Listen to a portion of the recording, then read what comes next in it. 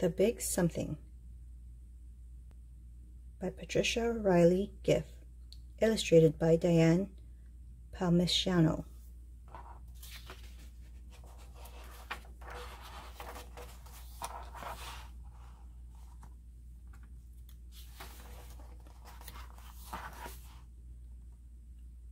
Bad news.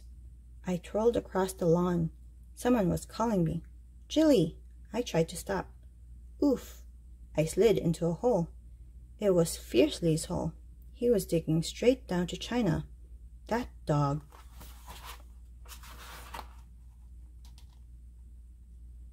You're a mess, Jim said. I brushed the dirt off my knees to clean them up. Jim leaned over. I have news, he said.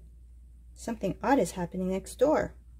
We crawled over to the hole in the fence. We had to see. Fiercely stayed behind. We sneaked past the apple tree. Fiercely was deep in his hole, halfway to China. We saw hammers and saws and lots of tools and men shouting. They were building a big red something. Look at that weird lady, Jim said. She wore a pointy hat. She was laughing. Cackle, cackle, cackle. I think she's a witch, I said. Let's get out of here. I could just see Fiercely's skinny tail. It poked up out of the hole to China. Fiercely, I yelled. Fiercely didn't listen. That dog never listened to me.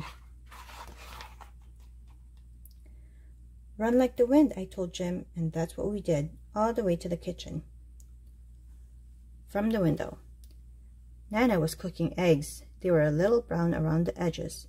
Jim and I liked them that way. Fiercely did too. But where was Fiercely? I couldn't see him anymore. Maybe he had reached China. I hoped he'd be home for supper. We ran upstairs to the window for a better look at the big red something. It might be a prison, Jim said. A prison for 2 kids playing next door and a dog who is somewhere in China. We were scared. The woman in the witch hat was up on a ladder. She was painting ice cream cones and gumdrops on the wall. Then I knew. It's a Hansel and Gretel house, I said. She wants to eat us for supper. Yow! Jim yelled. Suddenly, I saw Fiercely. He wasn't digging a hole to China after all. He had dug a hole under the fence. He was heading straight for the witch. Oh no, poor Fiercely. What if he never got out? He was my best friend. Every night he licked me good night. Then we'd curl up together in case there were lobsters under the bed. We have to save Fiercely, I told Jim. But how? Jim asked. Saving Fiercely. We need to look scary, I said. Even scarier than a witch. This doesn't sound like much fun, said Jim.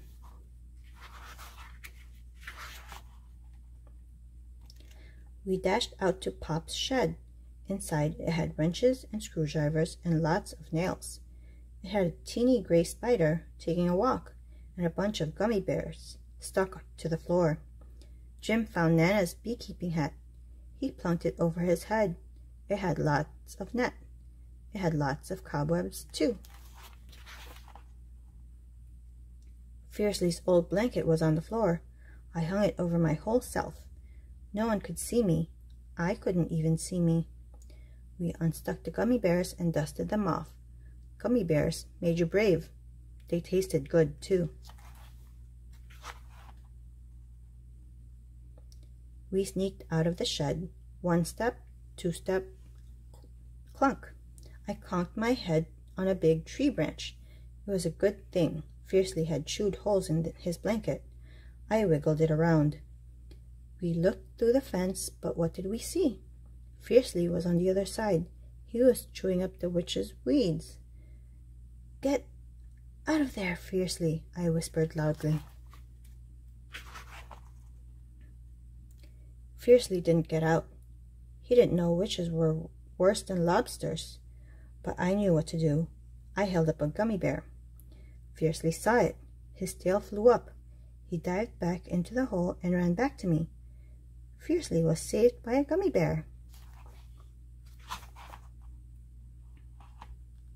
Wait, someone called after us. I chomped on a gummy bear. Jim chomped on one too. We had to be brave because the witch was heading our way. The big red something. Grrr, I growled. Roar, shouted Jim. Fiercely didn't say anything. His teeth were stuck to a gummy bear. I crossed my fingers. I'm not afraid of witches or Hansel and Gretel houses, I said, and I like the scary lobsters that hide under my bed at night. The lady looked over the fence. You're braver than I am, Jilly, she said. I smiled. You're not a witch at all, I said. You're Mrs. Berry. Everyone knew Miss Berry. Nana said she was the nicest teacher. Soon you'll come to this new school, Miss Berry said. We'll learn about real lobsters that live in the ocean. We'll read and make up stories about witches and Hansel and Gretel houses. We left Fiercely's blanket and Nana's beekeeping hat on the grass. Miss Berry left her painting hat on the fence. She opened the gate and we ran through. May I help paint? I asked. Me too, Jim said. We had one more gummy bear left, a red one. We gave it to Miss Berry. She liked gummy bears too. We were sure of it.